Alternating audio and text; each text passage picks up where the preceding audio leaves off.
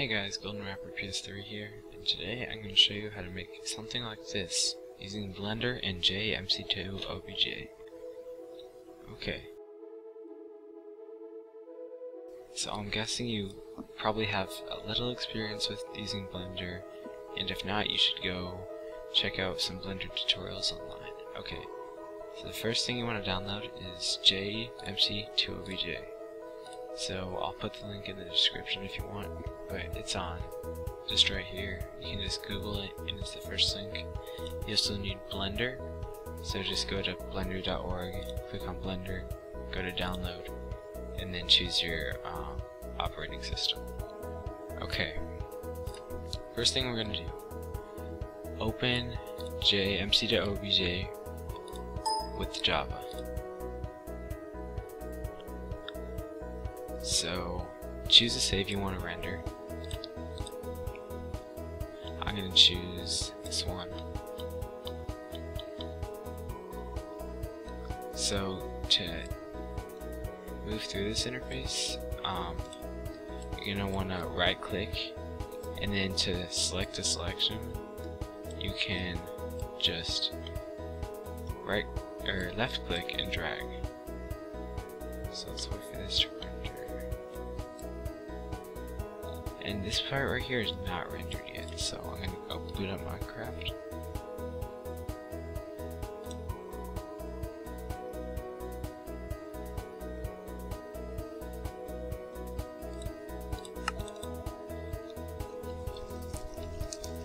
Okay.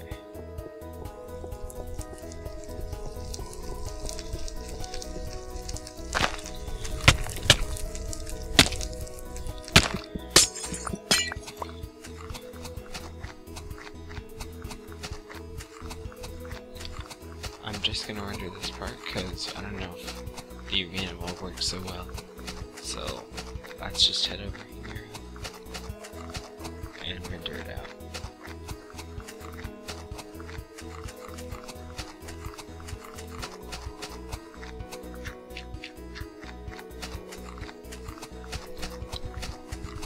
Okay, that didn't work well. Oh well, we'll just do something like that. So load it again, and then make your selection. So left click and then drag. Once you've got your selection, click export selection. Let's save it to my desktop, and then I'll just save it as test. Exit out, and as you can see, it created an OBJ file that you're able to import into Blender. It also created the objects file, which is the MTL file, I'm pretty sure. So boot up Blender, delete the object. Now let's go to File, Import, Wavefront.obj. Let's go to my desktop, and then open up your OBJ file. It may vary depending on the size, and anytime if you're able to speed something up, just go to File, User Preferences, System,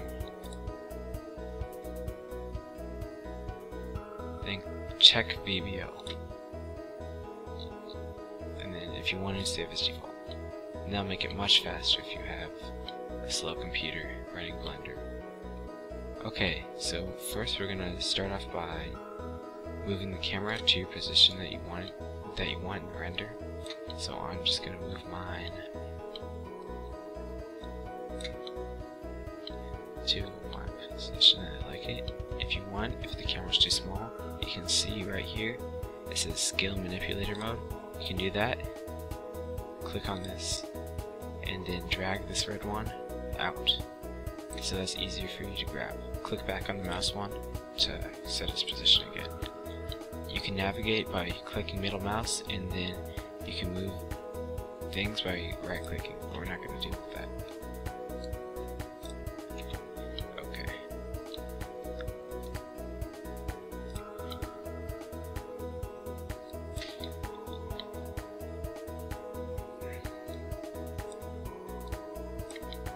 So you can also rotate it by using this tool right here. Click on the rotation tool and then drag it. focus on that little tower right there, or tab 2.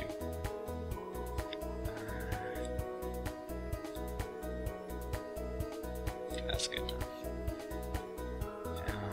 Move it a bit out. There. So now, what you want to get to do, you want to go to camera or lamp. This is for the sun. You want to move your lamp to a good position. This is like your sun. So let's move it over here. Then you're gonna go to this tab when you have the lamp selected. Go to the lamp tab, click on sun, and you want to check sky.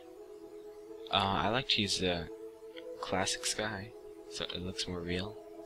And you can play around with these settings, but I like to keep it at default. And so now you can press F12 to render. And that looks a little bad. So we're going to want to go to camera,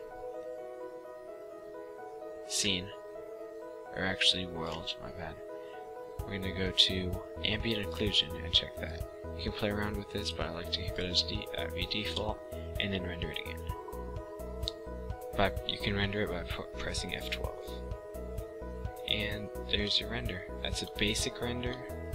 You can play around with the ambient occlusion, environment lighting settings if you want. Just keep hitting F12 and playing around with your settings. And then I'm going to make a tutorial on how to do water, reflective water. And so I'll put that link in the description once I've done it. This is how to render a basic format of your save. Thanks for watching. Bye.